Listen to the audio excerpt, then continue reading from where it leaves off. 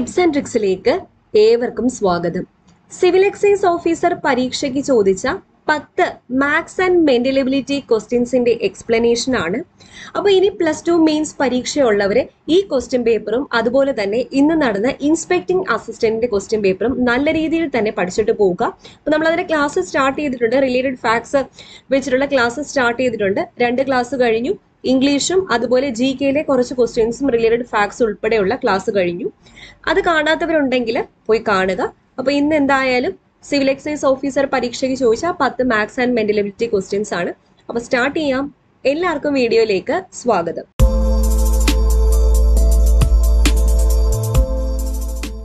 ആദ്യത്തെ ചോദ്യം, ഒറ്റയാൻ ഏത്? ഇപ്പൊ ഇതില് ഓഡ് വൺ ഔട്ട് ഏതാണെന്നാണ് ചോദിച്ചിരിക്കുന്നത്. തന്നിരിക്കുന്ന നമ്പേഴ്സ് 61, 71, 41, 91. അപ്പോൾ ഇങ്ങനെ ഒറ്റയാനെ ചോദിക്കുമ്പോൾ മിക്കപ്പോഴും ചോദിക്കുന്നത് പ്രൈം നമ്പേഴ്സ് ആയിരിക്കും. Prime numbers. ഇപ്പൊ പ്രൈം നമ്പേഴ്സ് എന്ന് പറഞ്ഞാൽ എന്താണ്?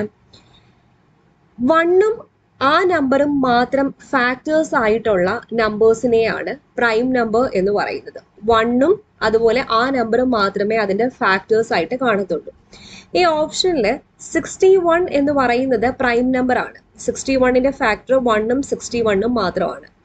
71 എന്ന് പറയുന്നതും പ്രൈം ആണ്. 41 എന്ന് പറയുന്നതും പ്രൈം ആണ്. പക്ഷേ 91 എന്ന് പറയുന്നത് കോമ്പോസിറ്റ് നമ്പർ ആണ്. അതായത് 91ന്റെ ഫാക്ടേഴ്സ് എടുത്തു കഴിഞ്ഞാൽ 1 ഫാക്ടർ ആണ്, 7 ഫാക്ടർ ആണ്, 13 ഫാക്ടർ ആണ്, 91 ഫാക്ടർ ആണ്. 7 × 13 എന്ന് പറയുന്നത് 91 ആണ്. അപ്പോൾ 7ഉം 13ഉം 91ന്റെ ഫാക്ടേഴ്സ് ആണ്. അപ്പോൾ 91 എന്ന് പറയുന്നത് ഒരു കോമ്പോസിറ്റ് നമ്പർ ആണ്. അപ്പോൾ അതാണ് ഇവിടുത്തെ ഒറ്റയാൻ എന്ന് പറയുന്നത്. ഓക്കെ, മനസ്സിലായല്ലോ. അപ്പം ഇങ്ങനെ തന്നിരിക്കുന്നതിൽ പ്രൈം നമ്പേഴ്സും കോമ്പോസിറ്റ് നമ്പേഴ്സും ആയിരിക്കും മിക്കപ്പോഴും ഓഡ് വൺ ഔട്ടിൽ ചോദിക്കുന്നത്. ഓക്കെ, ഓർത്തിരിക്കാം. അടുത്ത ചോദ്യം, വിട്ടുപോയ സംഖ്യ ഏത്? ഇത് ഈസി ആയിട്ടുള്ളൊരു പാറ്റേൺ ആണ്. വിട്ടുപോയ സംഖ്യ ഇവിടെ തന്നിരിക്കുന്നത് 511, 342, 215, പിന്നെ ഒരു സംഖ്യ വിട്ടുപോയിട്ടുണ്ട് 63.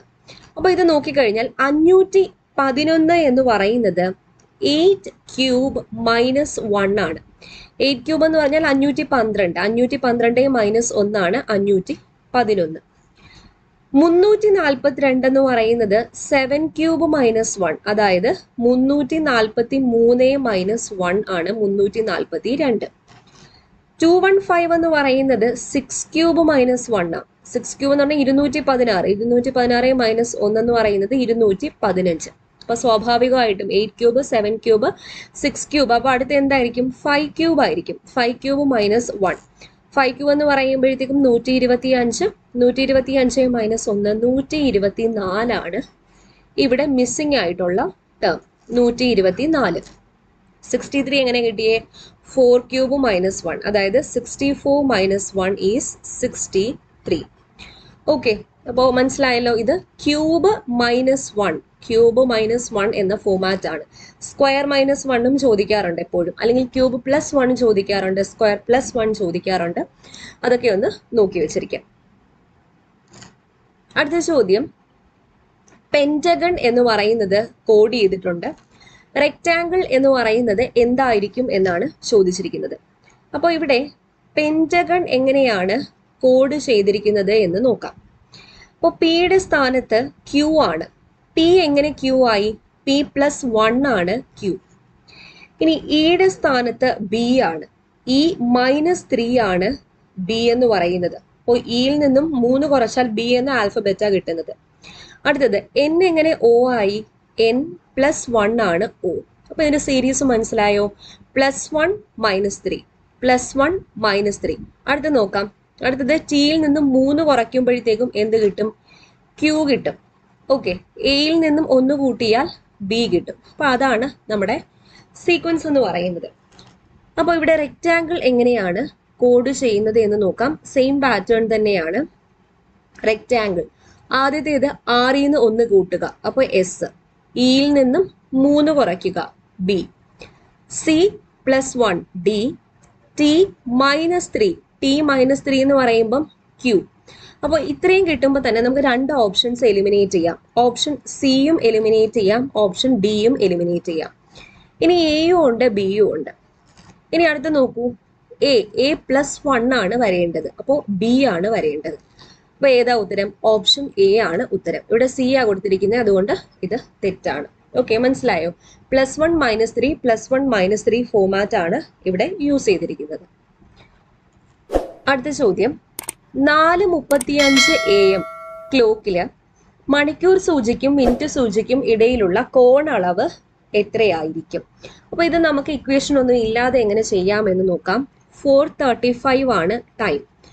4:35 ആവുമ്പോഴത്തേക്കും മണിക്കൂർ സൂചി 4-ലും മിനിറ്റ് സൂചി 35 ആവുമ്പോഴത്തേക്കും 7-ലും ആയിരിക്കും, ആണല്ലോ. ഇത് രണ്ടും കൂടി അങ്ങ് സബ്ട്രാക്ട് ചെയ്യാം. 4 - 7 എന്ന് പറയുന്നത് -3. അതിൻ്റെ കൂടെ 30 മൾട്ടിപ്ലൈ ചെയ്യുക, ഇൻറ്റു 30 പ്ലസ് ഈ 35ന്റെ ഹാഫ് എടുത്ത് ഇവിടെ എഴുതുക. 35ന്റെ ഹാഫ് എന്ന് പറയുമ്പോൾ 17.5. ഓക്കെ, -3 × 30 എന്ന് പറയുന്നത് -90 പ്ലസ് 17.5. സബ്ട്രാക്ട് ചെയ്യുമ്പോൾ എന്താ വരുന്നത്? സബ്ട്രാക്ട് ചെയ്യുമ്പോൾ 72.5 ആണ് വരുന്നത്. മൈനസ് വരും, മൈനസ് ഒഴിവാക്കുക. ആൻസർ 72.5 ഡിഗ്രി ആണ് മണിക്കൂർ സൂചിക്കും മിനിറ്റ് സൂചിക്കും ഇടയിലുള്ള കോണളവ്. അല്ലാതെ ഇക്വേഷൻ വെച്ച് ചെയ്യാം. 30h - 11m/2 എന്ന് പറയുന്ന ഇക്വേഷനൊക്കെ വെച്ച് ചെയ്യാം. ഇക്വേഷൻ ഇല്ലാതെ ഇങ്ങനെയാണ് എളുപ്പത്തിൽ ചെയ്യുന്നത്. അതായത് 435 ഏത് ക്വസ്റ്റനായാലും ഇങ്ങനെ ചെയ്യാം. 435 എന്ന് പറയുമ്പോൾ മണിക്കൂർ സൂചി 4-ലും മിനിറ്റ് സൂചി 7-ലും ആയിരിക്കും. അതിന്റെ ഡിഫറൻസ് എടുക്കുക, 30 കൊണ്ട് മൾട്ടിപ്ലൈ ചെയ്യുക, പ്ലസ് ഈ ടൈം ഉണ്ടല്ലോ മിനിറ്റിന്റെ ടൈമിന്റെ ഹാഫ് എടുക്കുക. എന്നിട്ട് സാധാരണ ക്രിയകൾ ചെയ്യുമ്പോഴത്തേക്കും നമുക്ക് ആൻസർ കിട്ടും. നെഗറ്റീവ് ഒഴിവാക്കാം. അടുത്ത ചോദ്യം, വിട്ടുപോയ ചിഹ്നങ്ങൾ ഏതായിരിക്കും? അപ്പൊ ഇവിടെ തന്നിരിക്കുന്നത് 9, 8, 8, 4, 9 = 65 എന്ന് തന്നിട്ടുണ്ട്. അപ്പോൾ ഇവിടെ ഫില്ല് ചെയ്യേണ്ട 4 ചിഹ്നങ്ങളുണ്ട്. ഇത് എളുപ്പത്തിൽ എങ്ങനെ ചെയ്യാം എന്ന് ചോദിച്ചാൽ ഡിവൈഡഡ് ബൈ ഉള്ള ചിഹ്നം എടുക്കണം. അതായത് ഡിവൈഡഡ് ബൈ ചിഹ്നം എടുത്തിട്ട് അത് ഏത് പ്ലേസിലാണോ അവിടെ ഇട്ട് കൊടുത്തതിന് ശേഷം ഹോൾ നമ്പർ ആണോ ആ ഡിവിഷനിൽ കിട്ടുന്നത് എന്ന് നോക്കിയാൽ മതി എളുപ്പത്തിന്. പറഞ്ഞു തരാം എങ്ങനെയാണെന്ന്. ഓപ്ഷൻ എ നോക്കുമ്പോൾ ഡിവൈഡഡ് ബൈ അവസാനത്തെ ചിഹ്നമായിട്ടാണ് കൊടുത്തിരിക്കുന്നത്. അപ്പൊ നമ്മൾ ഇവിടെ 4 / 9 എന്ന് ചെയ്യുമ്പോൾ അതൊരു ഹോൾ നമ്പർ ആയിട്ട് കിട്ടത്തില്ല. അപ്പൊ അതല്ല ഉത്തരം. അടുത്തത് ബിയില് ഡിവൈഡഡ് ബൈ ആദ്യത്തെ ചിഹ്നമാണ്. 9 / 8 ചെയ്യാൻ പറ്റുമോ? ഇല്ല. അപ്പൊ അതും ഒഴിവാക്കാം. അടുത്ത സിയിലും സെയിം കണ്ടീഷൻ തന്നെയാണ്. ആദ്യത്തേലാണ് ഡിവൈഡഡ് ബൈ, അപ്പൊ അതും ചെയ്യാൻ പറ്റത്തില്ല, അത് ഒഴിവാക്കാം. ഓപ്ഷൻ ഡി നോക്കൂ, ഡിവൈഡഡ് ബൈ മൂന്നാമത്തെ ചിഹ്നമായിട്ടാണ് കൊടുത്തിരിക്കുന്നത്. 8 / 4 ചെയ്യാൻ പറ്റുമല്ലോ. ഓക്കെ, അപ്പൊ അത് തന്നെയാണ് ഉത്തരം. എന്തായാലും നമുക്ക് ചെക്ക് ചെയ്യാം. ആദ്യത്തേല് into, രണ്ടാമത്തേല് plus, മൂന്നാമത്തേല് divided by, നാലാമത്തേല് minus. അപ്പൊ ആദ്യം ചെയ്യാനുള്ളത് ഏതാണ്? ബോർഡ് മാസ് അനുസരിച്ച് ആദ്യം ചെയ്യാനുള്ളത്. ഈ ഒരു ക്വസ്റ്റ്യനിൽ ബോർഡ് മാസ് അനുസരിച്ച് ആദ്യം ചെയ്യാനുള്ളത് ഏതാണ്? ഡിവിഷൻ ആണ്. 8 / 4 എന്ന് പറയുന്നത് 2 പ്ലസ് പിന്നെ ഏതാണ്? മൾട്ടിപ്ലിക്കേഷൻ. 9 × 8 എന്ന് പറയുമ്പം 72 minus 9 that is equal to 74 minus 9 that is 65. ഇങ്ങനെയാണ് എളുപ്പത്തിൽ ചെയ്യാവുന്നത്. അപ്പൊ നിങ്ങൾ നോക്കുക, ഇങ്ങനെ ഒരു ക്വസ്റ്റ്യൻ കിട്ടിക്കഴിഞ്ഞാൽ വിട്ടുപോയ ചിഹ്നങ്ങൾ എന്തായിരിക്കും എന്ന് ചോദിച്ചാൽ ഡിവിഷൻ ഉണ്ടെങ്കിൽ ഡിവിഷൻ ഇട്ട് നോക്കുക. അത് ഹോൾ നമ്പർ കിട്ടുവാണെങ്കിൽ അത് പ്രൊസീഡ് ചെയ്യാം. Okay, -1/27 the whole raised to -2/3. Okay, ഇതെന്ന് പറയുന്നത് a⁻m എന്ന് പറഞ്ഞാൽ എന്താണ്? 1/a⁻m. നമ്മൾ പഠിച്ചിട്ടുണ്ട്. a⁻m എന്ന് പറയുന്നത് 1/a⁻m ആണെന്ന് പഠിച്ചിട്ടുണ്ട്. അപ്പൊ ഇവിടെ എയുടെ സ്ഥാനത്ത് -1/27 കിടക്കുന്നത് അല്ലെ? -1/27. ഈ -1/27 ഞാനൊന്ന് അറേഞ്ച് ചെയ്ത് -1/3³ എന്ന് എഴുതി. -1/3³ the whole raised to -2/3. അപ്പൊ ഇതെന്ന് പറയുന്ന a⁻m ഫോമാറ്റിലായല്ലോ. a എന്ന് പറയുന്നത് -1/3³. അപ്പോൾ അതെന്ന് പറയുന്നത് 1/a⁻m ആണ്. നമ്മുടെ ഇക്വേഷൻ അനുസരിച്ച് 1/a⁻m ആണ്. അപ്പൊ ഇത് റെസിപ്രോക്കൽ എടുക്കണം. അപ്പൊ 3³ എന്ന് വരും. the whole raised to 2/3 എന്നായിരിക്കും വരുന്നത്. ഓക്കെ, ആ മൈനസ് പോയിട്ട് 2/3 എന്നായിരിക്കും വരുന്നത്. ഇനി എന്ത് ചെയ്യാം? ഇതിന്റെ മീനിങ് എന്ന് പറയുന്നത് 3⁻³ × 2/3. 3യും 3യും ക്യാൻസൽ ആയി 3² ദാറ്റ് ഈസ് 9 ആണ് ആൻസർ. 9 ആണ് ആൻസർ. അപ്പോൾ ഇവിടെ നമ്മൾ യൂസ് ചെയ്ത ഇക്വേഷൻ എന്ന് പറയുന്നത് a raised to minus m is equal to 1 by a raised to m എന്നുള്ള ഇക്വേഷൻ ആണ് യൂസ് ചെയ്തത്. ഓക്കെ, അടുത്ത ചോദ്യം 1 by x is to 1 by y is to 1 by z equal to 2 is to 3 is to 5 ആയാൽ x is to y is to z എന്തായിരിക്കും? അപ്പോൾ ഇവിടെ 1 by x is to 1 by y is to 1 by z ആണ് 2 is to 3 is to 5 എന്ന് തന്നിരിക്കുന്നത്. നമുക്ക് കണ്ടുപിടിക്കാനുള്ള x is to y is to z ആണ്. അപ്പോൾ എങ്ങനെ കണ്ടുപിടിക്കാം എന്ന് ചോദിച്ചാൽ ഈ തന്നിരിക്കുന്ന സംഖ്യകളുടെ എല്ലാത്തിൻ്റെയും LCM കണ്ടുപിടിക്കണം. 2ഉം 3ഉം 5ഉം. അപ്പോൾ LCM എടുക്കുമ്പോഴത്തേക്കും ഇതിൽ കംപ്ലീറ്റ് ആയിട്ട് പോകുന്ന നമ്പേഴ്സ് ഒന്നും ഇല്ലാത്തത് കൊണ്ട് മൾട്ടിപ്ലൈ ചെയ്യുക. 2 into 3 6, 6 into 5 30. 30 ആണ് ഇതിൻ്റെ LCM എന്ന് പറയുന്നത്. ഇനി x is to y is to z എങ്ങനെ കണ്ടുപിടിക്കും? x കണ്ടുപിടിക്കാൻ വേണ്ടിയിട്ട് ഈ LCM divided by 2 is to y കണ്ടുപിടിക്കാൻ LCM ഡിവൈഡഡ് ബൈ 3, z കണ്ടുപിടിക്കാൻ LCM divided by 5. That is 15 is to 10 is to 6 ആണ് answer. 15 is to 10 is to 6.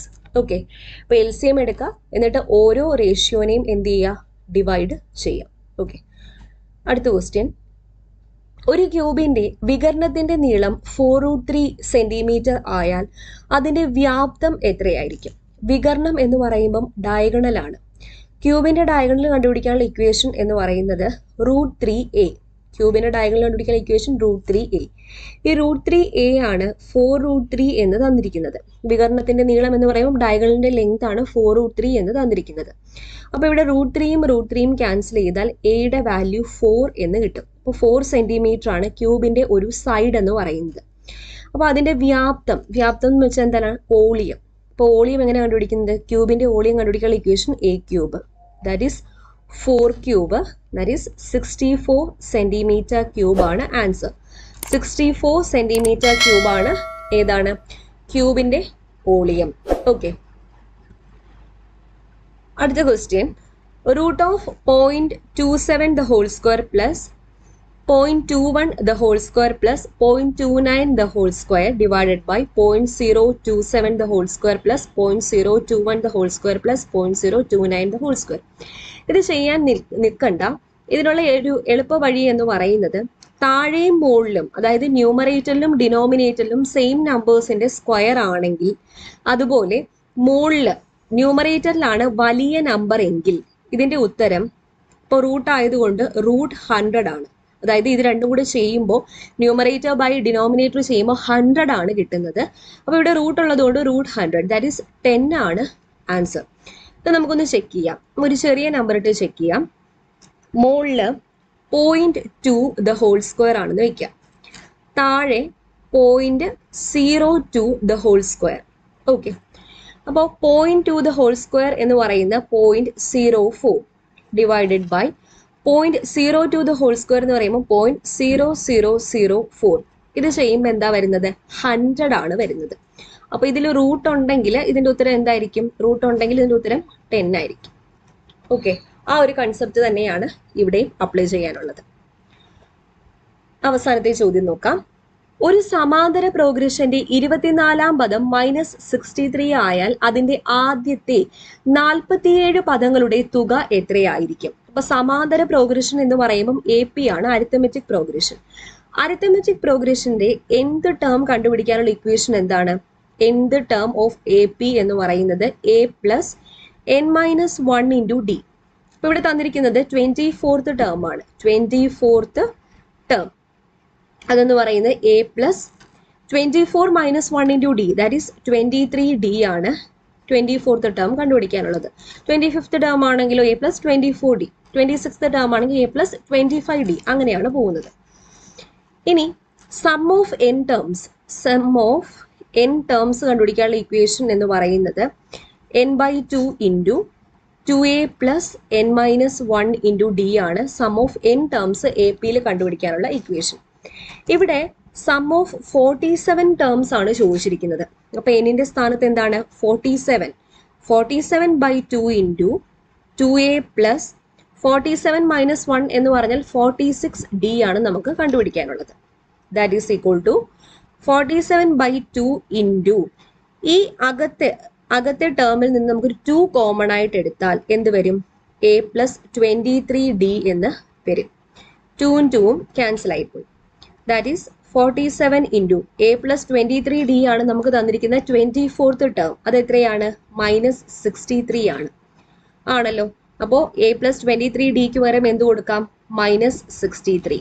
അപ്പൊ ഇത് ചെയ്യുമ്പോൾ കിട്ടുന്ന ആൻസർ -2961. -2961 ആണ് ഇത് ചെയ്യുമ്പോൾ കിട്ടുന്ന ഉത്തരം. ഓക്കെ, അപ്പൊ ക്ലിയർ ആയി എന്ന് വിശ്വസിക്കുന്നു. അപ്പൊ ഇത്രയാണ് സിവിൽ എക്സൈസ് ഓഫീസർ പരീക്ഷയ്ക്ക് ചോദിച്ച 10 മാത്സ് ആൻഡ് മെന്റലബിലിറ്റി. വളരെ ഈസി ആയിട്ട് തന്നെയാണ് ചോദിച്ചത്, ടൈറ്റ് ആക്കിയൊന്നുമില്ല. ഒരുവിധം നോക്കിയിട്ട് പോയ എല്ലാവർക്കും 10ൽ 10ഉം സ്കോർ ചെയ്യാൻ പറ്റിയ 10 ക്വസ്റ്റ്യൻസ് ആണ്.